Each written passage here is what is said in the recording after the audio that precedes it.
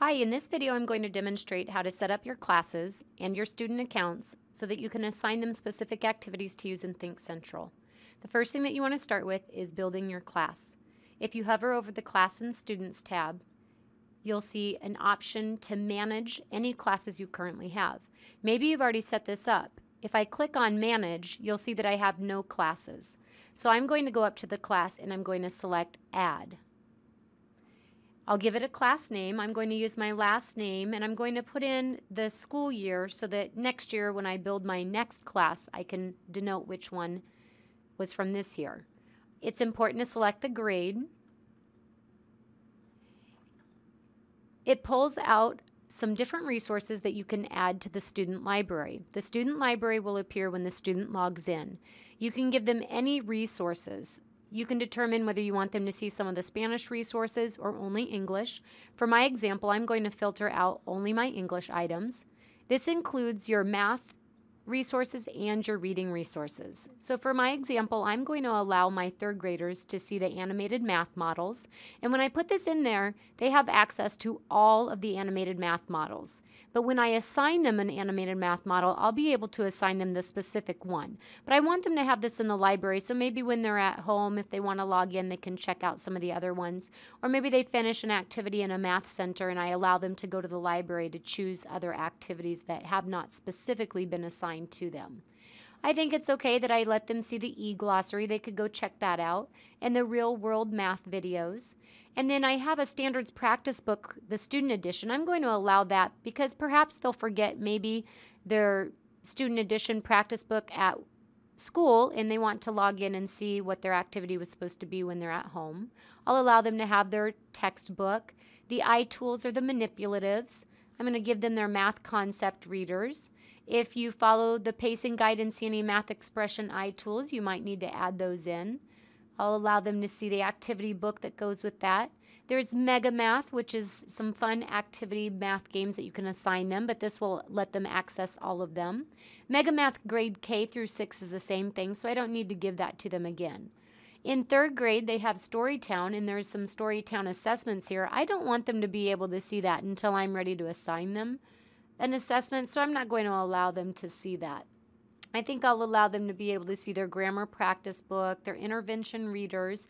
Now, depending on your grade level, you may not see the same thing. So just pick and choose what items you want them to be able to look at inside their library and to have access to.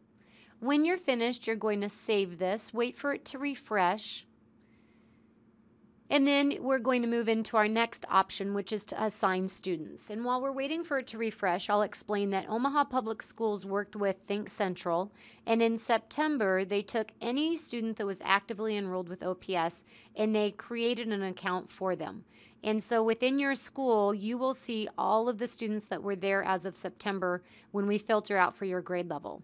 However, if a student is new to your building, then you're going to need to either contact an ECC, Cynthia Bowman or Val Skavanovec, if it's a student that was within OPS in September, because they might have an account out there and then they can roll that account into your class. If it's a brand new student to OPS, then you're going to create that account, and we're going to do that in just a little bit.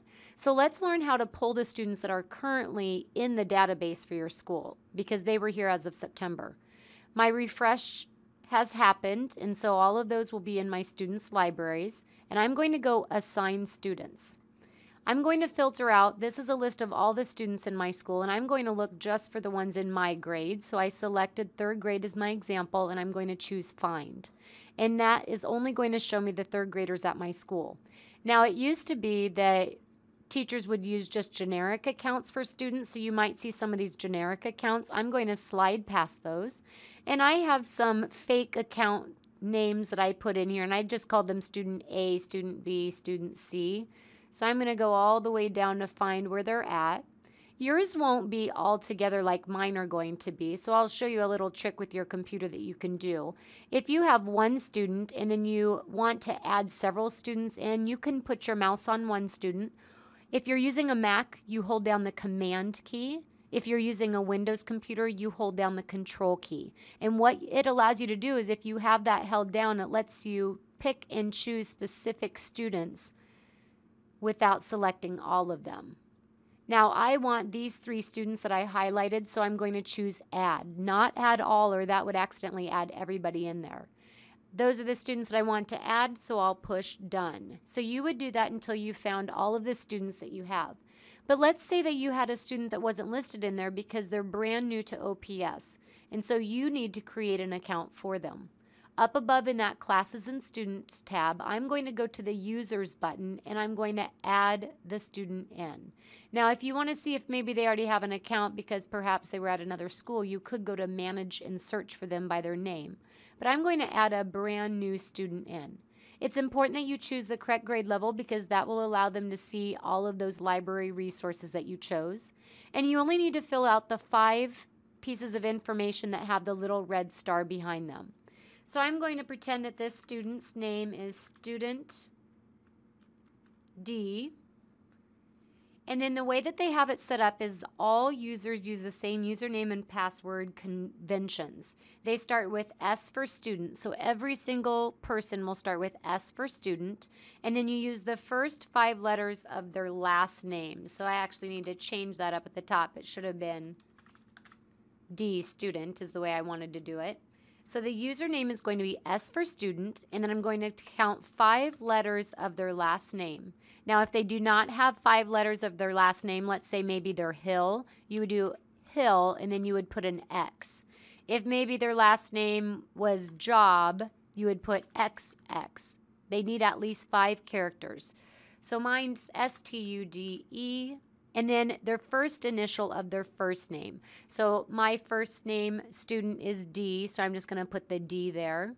And then you would have to go out and find their student number because the last part is you take the last 3 digits of their student number. So I'm going to pretend my student's number is 1, 2, 3, 4, 5, 6. So the last 3 digits are 4, 5, and 6. So I've created the correct username. S for student, the first 5 letters of their last name, the first initial of their first name, and then the last 3 digits of their student number. Remember, you can go to Infinite Campus to get those student numbers. Now, I could retype that correctly on the password and retype password, but what I like to do is highlight it, and then you can do whatever way you like to copy and paste. You could go to Edit and copy. You could do Command C, or you could do Control C if you're on a Windows. I'm going to copy that. I'm going to click in the password, and I'm going to go to Edit, and I'm going to paste that in there. You won't be able to see that password, but it is pasting in what you copied. So I'm going to paste again. Do not fill out any of the No Child Left Behind data and select Add. Now that student is added into ThinkCentral's database, however, it is not in your class that you had created. So I'm going to go to my class, and I'm going to manage my class now. To see the class, I can go into the link right here. I could go and look at the roster, but I can't assign the students there. I actually have to click on the title link. When it opens up, I'm going to scroll all the way down to the bottom where we assigned students the last time. So give it some time, let it do its thinking. Don't click on that link too many times. I already assigned all of the library resources, so I can skip that and choose Assign Students. So I'm going to scroll down and look for that one student that I created, student D.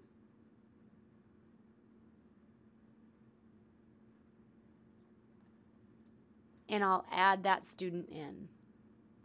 I'll select Done and say OK to save my changes.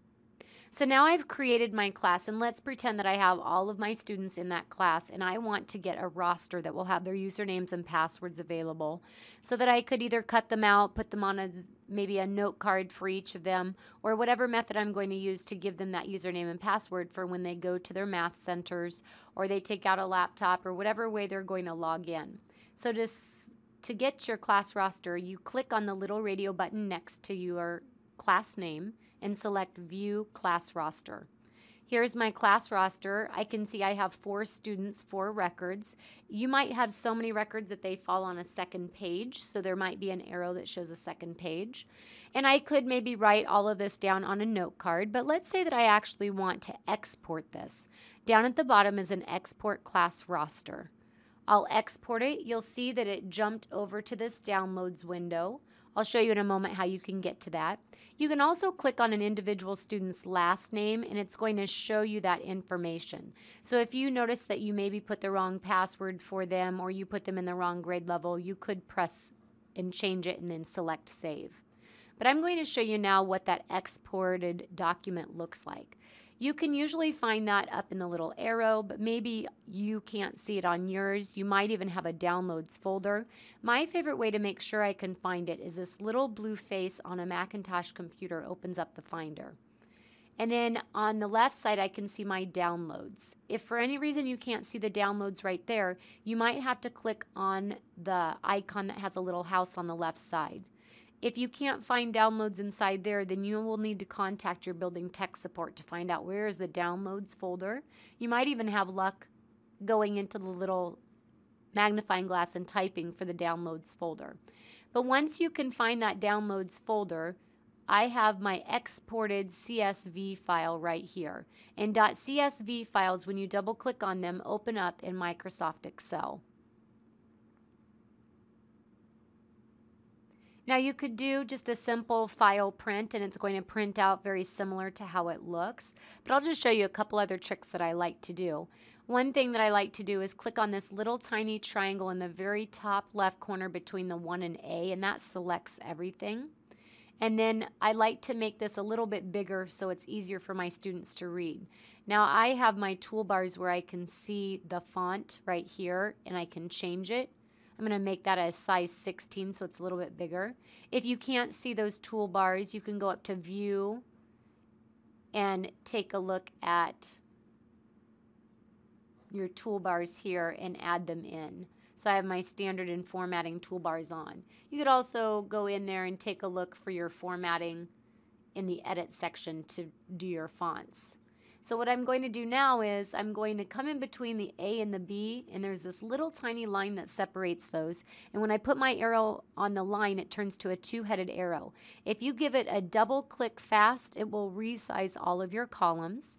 And then let's say I want to cut these out as strips. So I'm also going to come over between 1 and 2 where the row heading is. And when it turns into 2 arrows, I can click and I can drag that a little bit wider. And now that's going to allow me to print those and be able to cut those off as strips. And maybe I'll glue them to a little note card or whatever method you want to do to be able to give them to your students. When you go to File and Print, Excel does not automatically print the grid lines. It's just going to print out like this. If you really want those grid lines in there, you're going to need to select your page setup, go into the Sheet tab, and turn on the grid lines. That's up to you if you really want to see that. And then those grid lines are there, and maybe that's easier for you to cut or to tell the students where they need to look for their username and password. So I'm going to cancel this. I'm not actually going to print it, but that would be one way to get your document so that your students were able to print it. Okay, that's what I'm going to show. Please check out some of the other videos where I show you how to start assigning the students some of the activities. But remember, when you're going to start assigning students, you first need to at least have a class created, all of your students in that class, create an account for any students that are not a part of your school's database yet. Contact Val Skovanovec or Cynthia Bowman if you think they've been in OPS and maybe they already have an account with some activities within it. Okay, look forward to more videos with ThinkCentral.